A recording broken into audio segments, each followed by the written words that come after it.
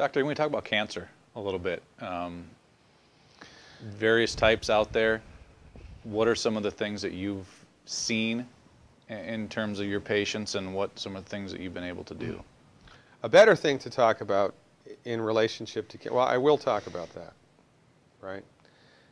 A better thing to talk about, however, is the relationship between profits and cancer in the United States. There was a study that was published, I believe it was in 1994.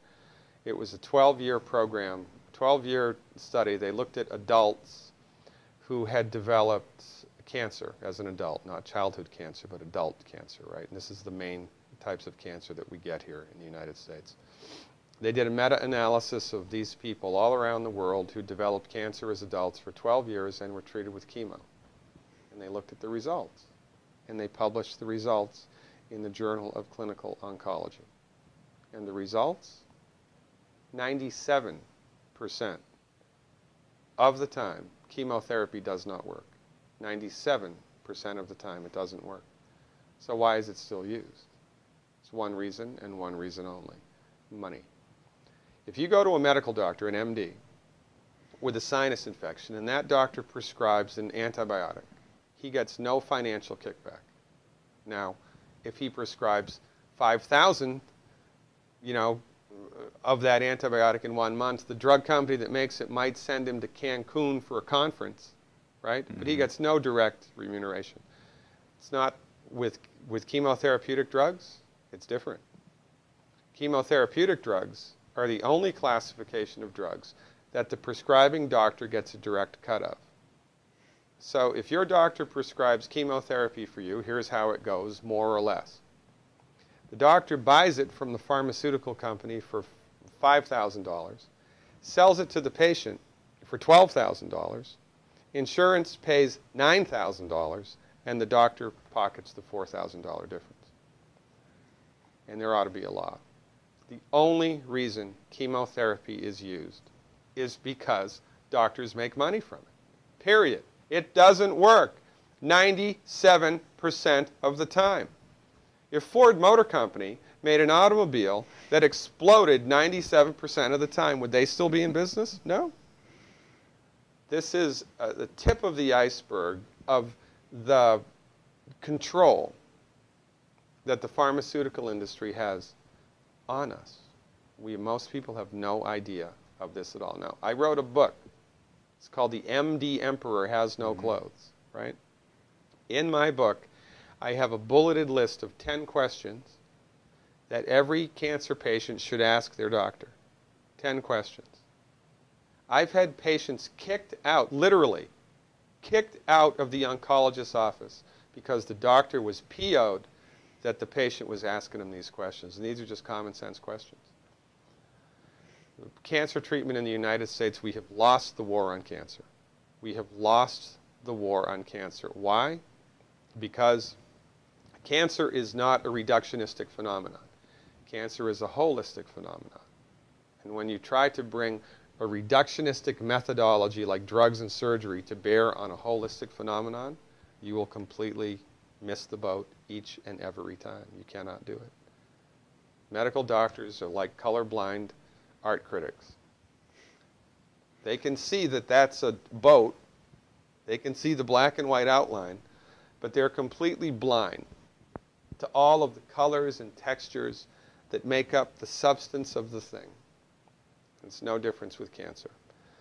The reason that people get cancer in the United States and the reason that we have completely lousy outcomes is because medical doctors are driving the research bus. When women get together and do a 5K run for breast cancer, all of that money, do you think any of that money goes to nutritional research? Do you think any of that money goes to homeopathic research or acupuncture or traditional Chinese medicine or naturopathic research? No. All of it goes to drugs and surgery, which do not work. Now, why aren't those women running for selenium? If every girl in this country took 200 micrograms of selenium, in one generation we'd eliminate breast cancer by 82%. That's a big number. Why aren't we doing that? Because medicine in the United States is a for-profit industry, and most people are completely unaware of this, And most people bow down to the altar of MD-directed high-tech medicine at their own demise.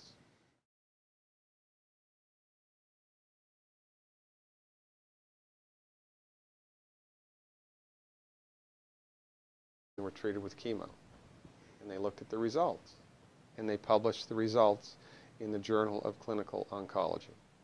And the results, 97% of the time, chemotherapy does not work. 97% of the time, it doesn't work. So why is it still used? It's one reason and one reason only: money.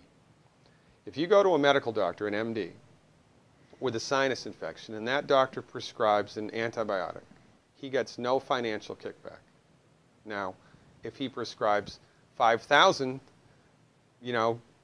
of that antibiotic in 1 month, the drug company that makes it might send him to Cancun for a conference, right? But he gets no direct remuneration.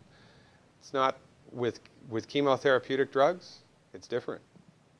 Chemotherapeutic drugs are the only classification of drugs that the prescribing doctor gets a direct cut of. So if your doctor prescribes chemotherapy for you, here's how it goes, more or less. The doctor buys it from the pharmaceutical company for $5,000, sells it to the patient for $12,000, insurance pays $9,000, and the doctor pockets the $4,000 difference. And there ought to be a law. The only reason chemotherapy is used is because doctors make money from it. Period. It doesn't work 97% of the time. If Ford Motor Company made an automobile that exploded 97% of the time, would they still be in business? Because cancer is not a reductionistic phenomenon. Cancer is a holistic phenomenon. And when you try to bring a reductionistic methodology like drugs and surgery to bear on a holistic phenomenon, you will completely miss the boat each and every time. You cannot do it. Medical doctors are like colorblind art critics. They can see that that's a boat. They can see the black and white outline, but they're completely blind to all of the colors and textures that make up the substance of the thing. It's no difference with cancer. The reason that people get cancer in the United States and the reason that we have completely lousy outcomes is because medical doctors are driving the research bus. When women get together, this is the tip of the iceberg of the control that the pharmaceutical industry has on us. Most people have no idea of this at all. Now, I wrote a book. It's called The MD Emperor Has No Clothes, right? In my book, I have a bulleted list of 10 questions that every cancer patient should ask their doctor. 10 questions. I've had patients kicked out, literally, kicked out of the oncologist's office because the doctor was PO'd that the patient was asking him these questions. And these are just common sense questions. Cancer treatment in the United States, we have lost the war on cancer. We have lost the war on cancer. Why? Doctor, can we talk about cancer a little bit? Various types out there. What are some of the things that you've seen in terms of your patients, and what some of the things that you've been able to do? A better thing to talk about in relationship to, well, I will talk about that, right?